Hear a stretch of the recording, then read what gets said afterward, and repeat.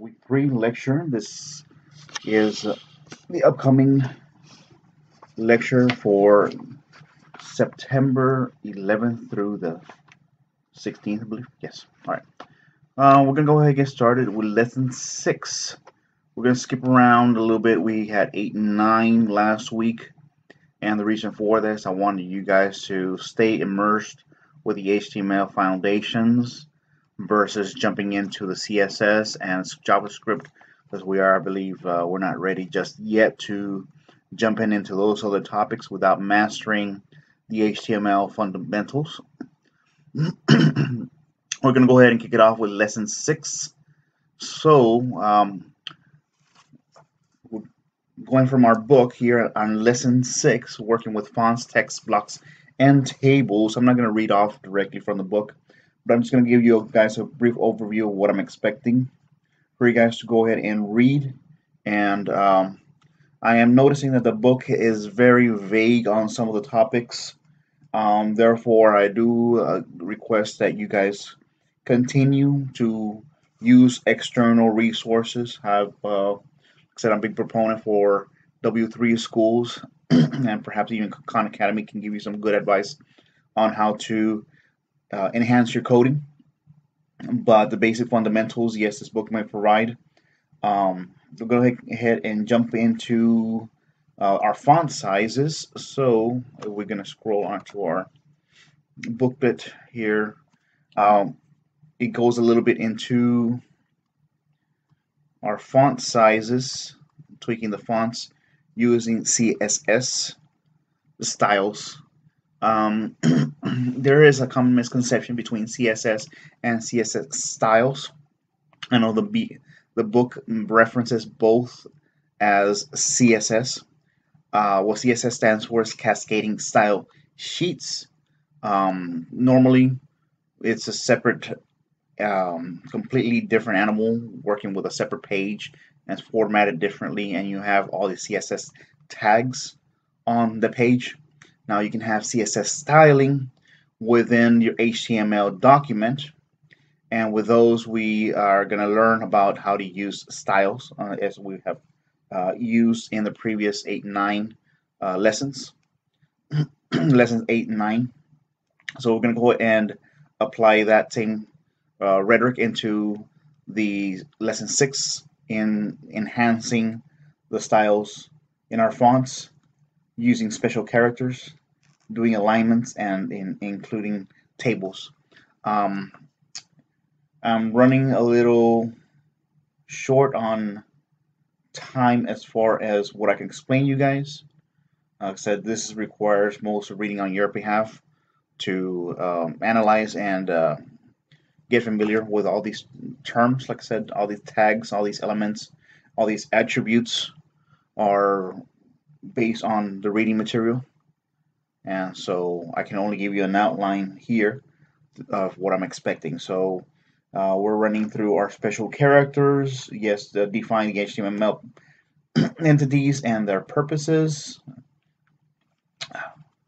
So these are your special characters. Please get familiar with them. Do not have to memorize them, but just get familiar with some of these are going to be very common, especially your dollar symbols when working with money. Okay. Also, keep in mind, a lot of these samples here are dead giveaways of what I'll be expecting later in the actual code. So when you create a section, it's going to be highlighted with such tags. If it's going to require a particular style, we see here immediately they've gone and incorporated CSS styling within the HTML document. So this is what I mean of using CSS styles in an HTML document. It's completely different from CSS style sheet, which is, that's what the acronyms for CSS means, a style sheet. Separate, completely separate paper or a sheet or a document or file used in conjunction with HTML. It usually references to the CSS page CSS, we're going to learn that back when we get through with the HTML. CSS is normally used when you want to globally create a style for all of your sheets. So you don't have to be running the same code over and over and over and over and over again, like through different pages. You make one CSS style sheet, and then you reference it on the rest of the pages. So that is helpful. Now, inline styling, you have to be familiar with, because if you're only going to make one page, but you want to incorporate some of these extra attributes. In this particular case, we're adding margins. So we're quickly addressing it under style tag and closing it out with a style tag. But we're putting the section here with anything within the section is going to be labeled, it's going to be addressed with such. Okay. So what I mean by that is that every section from here, all fourth section, section or section element is going to have that spacing. So we have one section here, two sections here, three sections here, four sections here, five closing tags, open and closing tags. So therefore, what you've created here with this style tag, by adding what particular tag you want that to be enforced under, is going to duplicate that particular setting on any of the tags mentioned. Okay, so here we have 1, 2, 3, 4 sections that are all going to have the same setting as far as the attribute of 20 points on the padding. I hope that clarifies. That's, like I said, CSS style versus CSS style sheet. Completely different. Okay, so we're going to continue with our alignments and our lists. We had worked a little bit with 8 and 9 on lists, ordered lists and unordered lists. Hope you guys are familiar with those already, because we're going to be continuing to use those items or those elements or those attributes in the upcoming week's assignments, week 3. Now, week 2 is still in effect. I purposely inserted that that assignment with some of those tasks just for you guys to get familiar on the elements. Typically, I anticipated they'd be listed on 8 and 9, and unfortunately it requires a little bit of additional research, but that's what I want you guys to also be taking note, that whatever you might not understand right off the bat, I do highly encourage you guys do a bit of a research. All this technical and regarding to technology, sometimes you have to Google the items. Most of the times, any particular problem, like I said, you're not going to know it off the top of your head, but still have to learn how to find the resources. So my tasks are embedded in those assignments. Whatever you're not familiar with, whatever you're not know off the top of your head, I want you guys to look for those resources. The internet is full of resources, and I've mentioned a few going back to my special recommendations with W3 and even Khan Academy. But very important to not shut down in the sense that you're not restricted to the bounds of this book to create code. There are a lot of resources out there, and I want you guys to be experts in Googling stuff, whatever you need. Like I said, you're never going to remember stuff out of the top of your head. And just like right now, you're not familiar with some of the information on the assignments that I'm requesting. always ask questions and always know where to find it. And that's my take on a lot of these assignments might be becoming more frequent, and I do extend the deadlines for submitting some of these assignments, and I was being conscious about um, what you guys know and what you guys do not know. Now, of course, some of you guys are majoring in other fields and want to learn about coding. Like I said, if the particular information that I'm requesting is not directly from the chapters or from the book that I'm requesting, be conscious about it and take the initiative to look and find resources that will help you accomplish the end goal. All right. So we're going to go ahead and continue. Apologies for that little rant there, but yeah, we're going to go ahead and continue. Upcoming 6.3 and 6.4. 6.3. This is going to be very, very similar to the assignment that you guys can be assigned this week. Now, you can guys, I do ask that you guys look up resume samples. I'm going to insert my personal um, rendition of website of what I'm going to be requiring, what it should look like. Similarly, it's not exactly what I'm going to request, but I want you guys to have the idea of formatting, the idea of using those elements, the H1 tags, the P's, the paragraph tags, the breaks, the headers, the sections, and all that stuff, and start rolling it up into something useful. In the assignment, you're going to see it's very simple. I'm not going to ask for any other formatting styles and colors and stuff like that. We're going to take a little backseat, but I do want you guys to practice your basic tags. And doing so, this will also be very meaningful for you guys to create your resume and have it somewhere online residing with your personal domain name. And this will be very helpful later on. All right. So we talked about that. Upcoming lab assignment will have a video dedicated for that. Okay.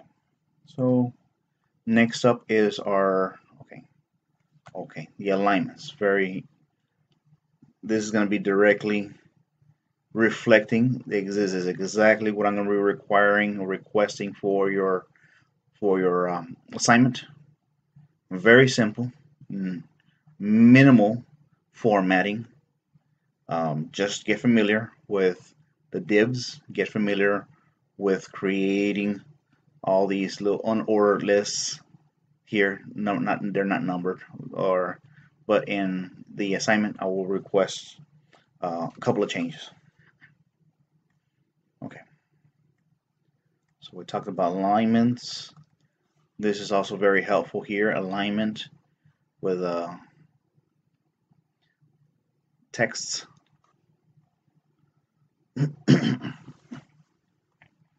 Okay, so we're going to fast forward to our tables. Creating a simple table. I'm not this goes towards week 2's assignment. Again, it's not due until this upcoming weekend, the 16th. So I already gave you a chance to go over it. This will give you a much clearer idea of how to incorporate tables into your code.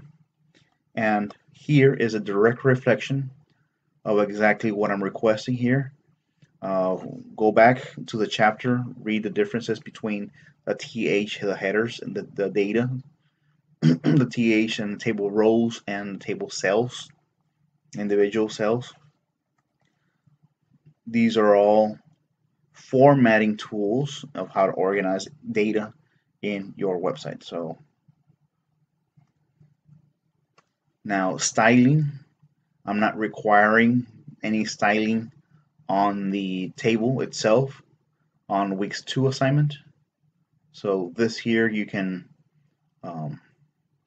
omit, but still get a good picture of what can be created. See, there's no bounds of what you can and cannot do. All right, this here would have been an assignment, but we're going to leave that for another rainy day. Okay. This is more incorporating CSS, and once again, the style. This I'm not requesting any of this at all for week 3, and very minimal on week 2. And that was basically it. Answers on 6, 7. I'm gonna dab on chapter or lesson 7 with a little bit on hyperlinks. So the only 2 pages I want you to take from lesson 7 is page 173. Here we go. Page linking between your own web content. Just get a little bit of a read on this. This is the exact code of how to reference another page into your code, and this allows you to have a link between pages. So 173 and 174 gives you a brief overview on how to create a hyperlink. And the reason I'm bringing that up is because I would like for everybody to get in tune, because the following week's assignment is going to look like this. Following week's assignment, we're going to do a overhaul on your index page.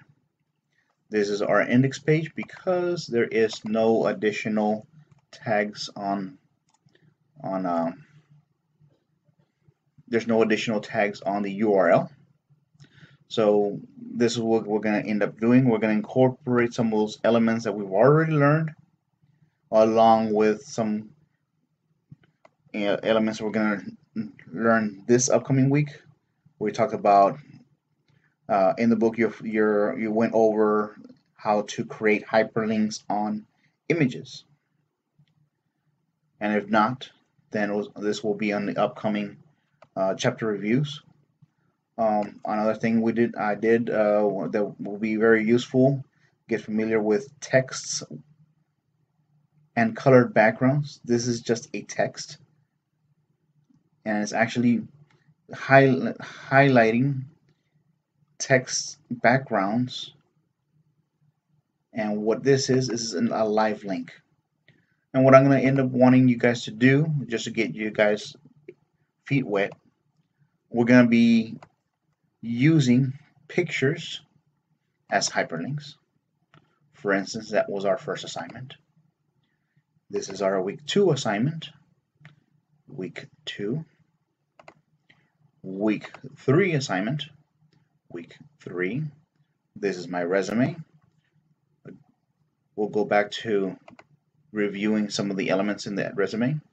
Week 4 assignment, and this is where I talk about your index page getting a complete overhaul. And then on the assignment itself, I ask you guys to introduce to me a topic you guys want to start coding or start preparing for. I created this link right here, and I've already created a backend page. Noted final project. It doesn't have to be final, say exactly that, but you get the gist of what I'm going to want you guys to start working on very, very soon. Probably by week 5, have something created for that page. So this is my lure shop, and you guys can learn how to do some JavaScript and make stuff interactive. So this right here makes my page interactive, and it's all done with JavaScript on the back end. All right, we'll learn that later, but I want you guys to get to know that the reason we're jumping into hyperlinks and tables and headings and stuff like that is so that you guys can start creating and start manipulating stuff, more especially later on, uh, become a little bit more organized. Like I mentioned before, week one assignment, this is going to be your portfolio. When you leave our class here and you want to look for a job that's prospecting into web design, you have your own little portfolio. So, you know what, I know how to, this is my very first assignment that was assigned to us, and my very first web page. This here was incorporating some elements, and of course, then week three is my resume. You can change the order of these, but it'll be all packed into one nice portfolio that's organized and colorful. All right. So we covered chapter 6 and a couple of pages on chapter 7. I'm going to include my very own page, just like this. Let me see if I can pull it up.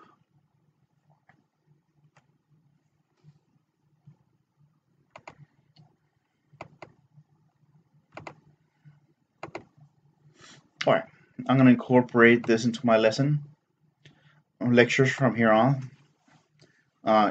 Exactly what I'm requiring for everybody to learn. So we talked about chapter 6, the basic stuff, and chapter 7, only page 73 and 74 out of it.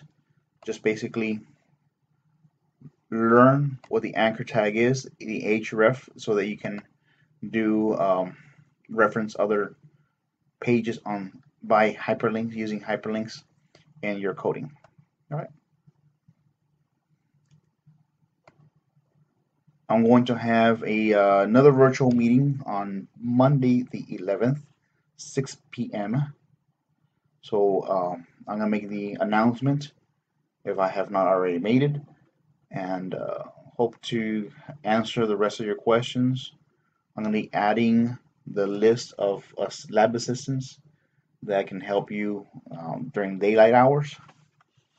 I'm going to try to be more clear of my expectations for the upcoming labs. And of course, all you that have been reaching out, I've been very progressive as far as reaching out back in a timely manner to answer those questions for y'all. And of course, today we had a meeting, virtual meeting, to address some of those questions that you have. And if you still have questions regarding those same questions, or you have not had that answer to it, I would advise you guys to look at that video. I know I took notes from the messages from Blackboard, and I tried to directly answer them. So take the time, review the video for the virtual meeting, and if you still have questions, message me. All right. So this concludes our lecture for week 3, and keep an eye out for the upcoming lab video. So with that, I'll leave you guys and see you all soon.